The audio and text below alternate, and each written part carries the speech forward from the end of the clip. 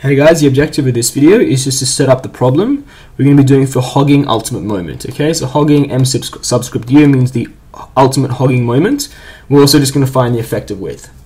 Now, this is our profile. We have a T-beam. It's 1,000 meters wide, 200 deep, 400 deep there, and 200 deep at the web here.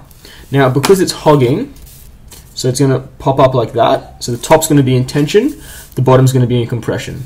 Now, that means that our top bars, 528, so these are N28 bars, are much bigger than our bottom bars. Our bottom bars are 20 mils. So we have bigger top bars because that's going to be where the tension is, which we need bigger bars to handle that tension.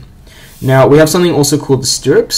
Stirrups is sort of what encloses these bars. Their main function is shear. So we're not so concerned about that for the moment, but we just need to include it in there because it's going to affect the dimensions of this T section. So stirrups is 500 N12, so they're N12 bars, these stirrups. The last thing is the cover. Now the cover is the amount of concrete from the edges to the where it first hits steel. So it's first going to hit steel at the edge of the stirrup, which encloses the reinforcing bars, and that distance is 25 mils. The characteristic strength of our concrete is 40 MPa. The profile like this spans continuously with a span of 4 meters. So what we're going to be doing is we're first going to be working out the depth of the centroids of the steel. Okay, we're going to be doing that for the bottom. It's not going to be so apparent why we're doing that for the bottom, but for hogging you always want to take it from the bottom. So we said that the cover is 25 mils. So from there to the edge of the stirrups is 25 mils. Plus the stirrups are 12 mils, so we're going to add on 12 for the diameter of the stirrups.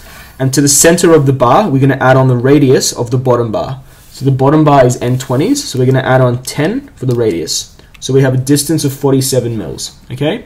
So from the bottom to the center of these bars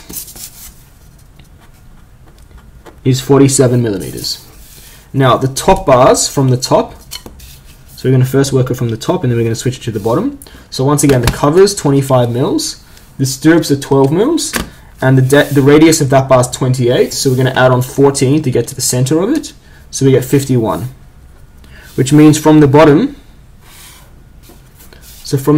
we're going to do the full depth, 200 plus 400, so 600 minus 51 gives us 549, alright?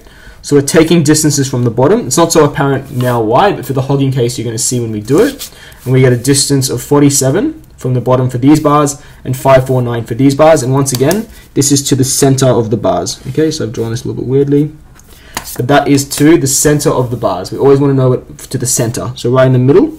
So the formula is always going to be the cover plus the stirrup plus the radius of the bar, okay, to get to the distance. Cover plus stirrup plus radius of bar. The last thing we want to do now is just find the effective width. So the effective width is given in section 8.8.2. So if I show you this, so this is section 8.8.2. We have for T and L beams these formulas over here. Okay, let me just zoom in for you. Okay, so we have for a T beam, B effective is BW plus 0.2A, where A is the distance between points of zero bending moment, which for continuous beams may be taken as 0.7 L. Okay, so our beam is continuous. We've said over here it's continuous, so we need to take B effective as BW plus 0.2A, where A is taken as 0.7 L, where L is the span. So working this out, it would be 200 plus 0.2 times 0.7 times the span, which in millimeters is 4,000 millimeters, giving us an effective width of 760 millimeters. So the effective width only acts over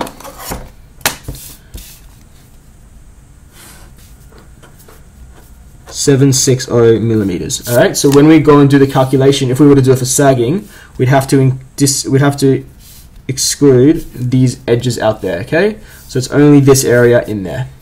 Anyway, guys, we'll see you in the next video where we're going to be finding the ultimate moment for hogging. So we'll see you in the next video. Hope that helps, guys.